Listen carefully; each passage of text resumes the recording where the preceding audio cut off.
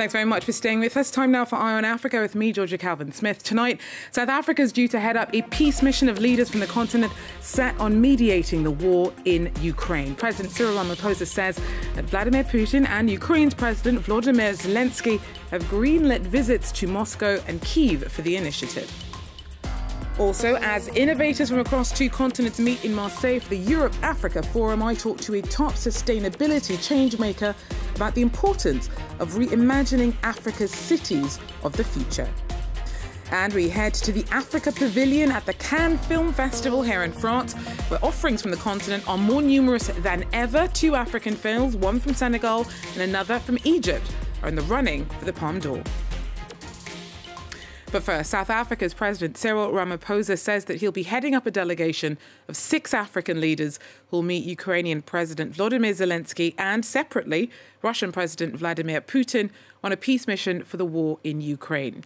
Zambia, Senegal, Congo, Uganda and Egypt are reportedly part of the initiative, which will happen in Kyiv and Moscow. Nadine Tron tells us more. Cyril Ramaphosa has called both the presidents of Russia and Ukraine over the weekend to discuss an African peace mission to help resolve the conflict between the two countries. This follows allegations made by the United States ambassador to South Africa last week that South Africa is supplying arms to Russia and that this means the country is deviating from its neutral stance on the war. But Ruben Brigitte has in the meantime apologized for these claims, and Ramaphosa has launched an independent inquiry into it. The Russian embassy also denied these claims. On Tuesday, Ramaphosa says he discussed efforts for peaceful resolution to the war with both Presidents Vladimir Putin and Volodymyr Zelensky. He also discussed the impact that the war has had on the African continent. Ramaphosa says both leaders agreed to receive an African peace mission led by heads of state from Zambia, Senegal, Congo, Uganda, Egypt and South Africa. Although no date has been set for the mission, Ramaphosa says it's imminent, preparations have already started and it will happen as soon as possible. On Monday, South Africa's head of the Defence Force visited Russia, and the Kremlin said this was to discuss combat readiness. But on the same day, Ramaphosa said in his weekly newsletter that he's been under extreme pressure to pick a side in the war and that he won't, that South Africa remains impartial and hopes for peaceful resolution. Nadine Tron there for us. Now, there were more demonstrations in the Senegalese city of Ziguinchor on Tuesday as supporters of the mayor and opposition leader Ousmane Sonko blocked off streets to stop him from being taken from his home. At least 3 people have died in Ziguinchor and Dakar since Monday in unrest triggered by Sonko's scheduled appearance on Tuesday at his rape trial. Now, he didn't attend, has denied the allegations and says that they are just another political tactic to stop him running in 2024 elections. The trial has been adjourned until the 23rd. On Tuesday, changemakers from across 2 continents were in Marseille, the current European capital of innovation, for talks on how Europe and Africa can better work together in coming up with new ways of making a positive difference for as many people as possible, be that through tech, policy, cinema or the economy. Now, one of the voices at the Europe-Africa Forum was that of Andrea Jeremica, who heads up the European Institute of Innovation for Sustainability. He joins us now. Andrea, thanks very much for making time to speak to Eye on Africa. Now, what's your take on how, when it comes to innovative urban future-proofing, what do the priorities of Africa and Europe have in common? Good evening, and thank you for having me. So when we are talking about sustainability, it's obvious that we don't have winners or losers, or we all win or we all lose. So we have a lot in common. So in our institute, we always say that the most important tool that we have to face a climate crisis is education. Because with education, we have to, understand that we are fighting like carbon dioxide. That is a gas that is transparent, so colorless, odorless, untouchable. So we have really to understand what's going on and how to fight. I'm always saying that we are living in an emergency. So it's like we are in a boat in the middle of the sea and we are sinking a lot of water. What we have to do, the first reaction we have is, of course, to get off the water from the boat. But at some point, we have to repair that hull if we don't want to live in emergency for the rest of our life. That repairing the hull, in my opinion, is education, and is what we have to do, and what we have to do in Africa and in Europe. And when it comes to education, is there any kind of specific issues that you would be focusing on when it comes to the continent? Well, one topic that, in my opinion, is always underestimated is the importance of biodiversity. Because biodiversity is that topic just right now, even because it's the problem and it's a solution. So yes, definitely biodiversity. Now, sustainability, coming off the back of what you just highlighted about the importance being of biodiversity, sustainability has to ideally be integrated into every aspect of African development.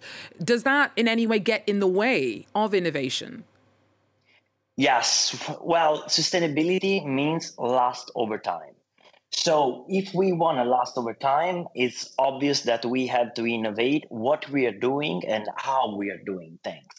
So innovation, on the other side, is really expensive and is really, really hard. So there's no point to innovate if we don't have to reach sustainability. But the problem is that, even if we say something different, we don't like innovation because innovation is changing our habits. Just to give you a quick example, we all use the same keyboard, the QWERTY keyboard, with few differences, but it's the same keyboard.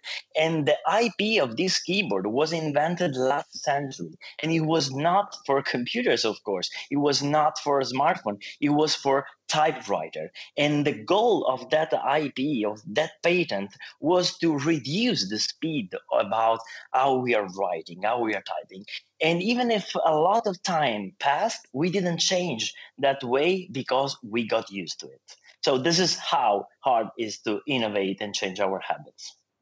And what's your take on how the innovative strategies needed in Africa specifically can practically sync with those applied in Europe? The two regions have such hugely different economic profiles. Well, of course, they have a huge opportunity in Africa because what they need is partnership. Like in Europe, to be honest, if we want to be sustainable, we have to partner at all levels. But they have a huge opportunity because now they can really imagine the future of their cities. We are not good as human beings in thinking about the future because think that the same area of the brain that we are using when we are thinking about the future is the same area we are using when we are recalling memories. So every time we're trying to push ourselves into the future, we are always obtaining just a present 2.0. And we have a lot of boundaries. In Africa, we can start from scratch. We can start from zero. And we can ask ourselves how we want to make people live there. It's not about hospitals. It's not about infrastructure. It's about people, how we want them to live there. Thanks very much. Andrea Jeremica there from the Director General of the European Institute of Innovation for Sustainability. Now, staying with the idea of bridging between continents, Africa has put on a particularly strong showing at this year's 76th Cannes Film Festival being held here in France. South African film The Voice, Behind the Wall, has already won the prize for Best African Film, but two films from the continent are also vying for the absolute top prize of the coveted Palme d'Or. Emma Jones tells us more from the cinematic sands of Cannes. It feels like this is really the year when African filmmaking is finally coming into prominence at the Cannes Film Festival. There's a first-time feature film in competition here in Cannes by French-Senegalese director Ramata Toulier-Sy. The film is called Bonel et Adama, and it's the story of two lovers living in a remote Senegalese village who just want to be together, but it's going against the traditions of their village by doing so. Also in competition, another filmmaker, Kouta Benhania, who hails from Tunisia. Now, she's already been Oscar nominated for her last film, The Man Who Sold His Skin. And she's here this year with a film called 4 Daughters, which sounds quite provocative. It's about a Tunisian mother with 4 daughters. One day, 2 of them mysteriously disappear, and Kouta brings professional actresses to replace them. So everybody's really looking forward to seeing what those 2 movies bring. Also in the uncertain regard section, which is the sidebar of the official selection at Cannes, there are 2 more African films. One is a film from the Democratic Republic of Congo. It's called Omen by Bologi, and it's the story of a man who's been in Europe for 15 years. He comes back home and he brings with him his white fiancée. And then there's a debut feature film from Sudan as well, which is a country tragically in the news right now. But this film is called Goodbye Julia by Mohamed Kordofani, and it's the story of a meeting between 2 women, one from North and one from South Sudan, and the complexities of their relationships. He says attempts to address some of the differences between these 2 parts of the world. So really, for the first time, African filmmaking is really getting a major world platform here at the world's biggest film festival. And finally, Nigerians have gone wild for the taste of success after one of their own cooked up a storm. Record-breaking chef Hilda Bassi spent 100 hours preparing meals non-stop, aiming to set a Guinness World Record for the longest ever cooking session by one person. Olivia Bizot with more.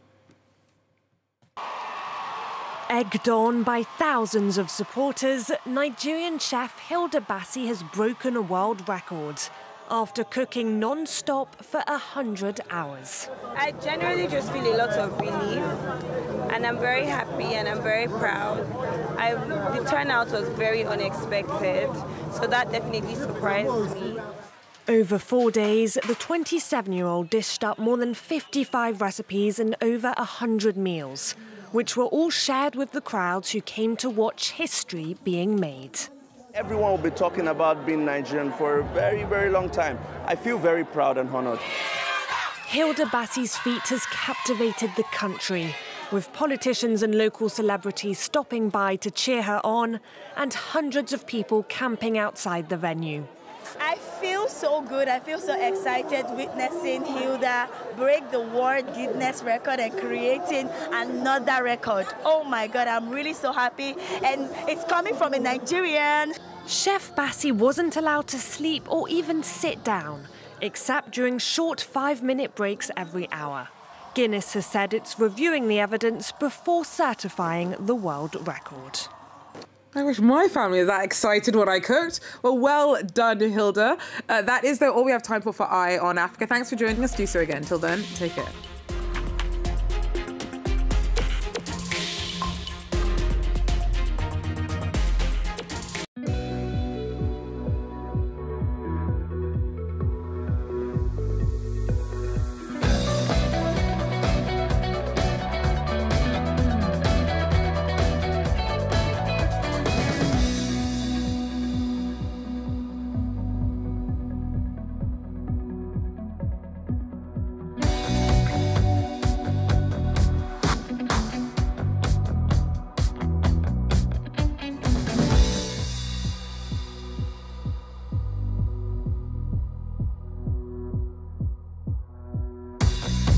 France 24.